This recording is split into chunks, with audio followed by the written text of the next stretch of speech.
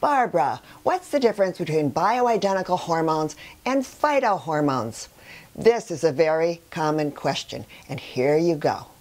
Bioidentical hormones have the exact same structure of the corresponding hormone in your body. When you use bioidentical estrogen and bioidentical progesterone, they have the same interaction with the cell receptor sites as the hormones you make.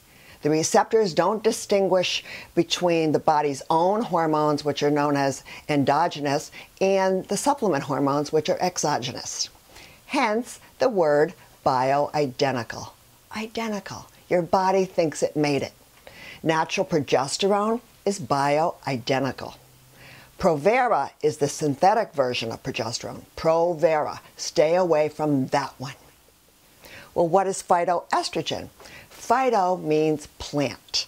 A phytoestrogen will exert a weaker estrogenic effect on the receptor site than the bioidentical. It parks on the site, and if your estrogen levels are low, it will mimic the role of estrogen and raise up your levels.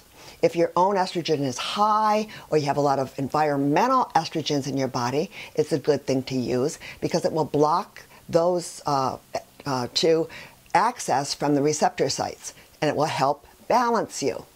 The most common phytoestrogens are soy, red clover, dong quai, and black cohosh.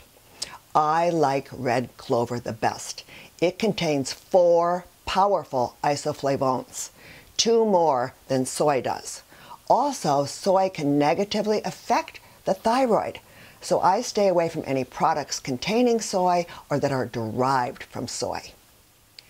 Synthetics, in my earnest opinion, they are persona non grata, no-nos. The most common ones are Ogen, Premarin, Senestin, Estratest, and Menest, but there are many others, including all birth control pills. They contain chemicals that the body does not know where to put, so you end up with powerful, harmful metabolites that can cause cancer, heart attack, and stroke. Now, a lot of you will ask me, what about estradiol and estriol?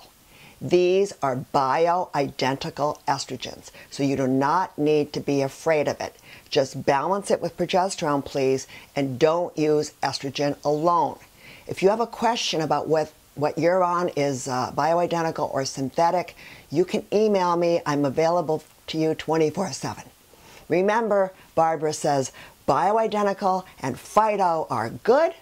Synthetics are a sin. And the 2 products that I have developed are the menopause cream with the red clover and the ProHelp, which is bioidentical progesterone alone. There's also bioidentical progesterone in the menopause.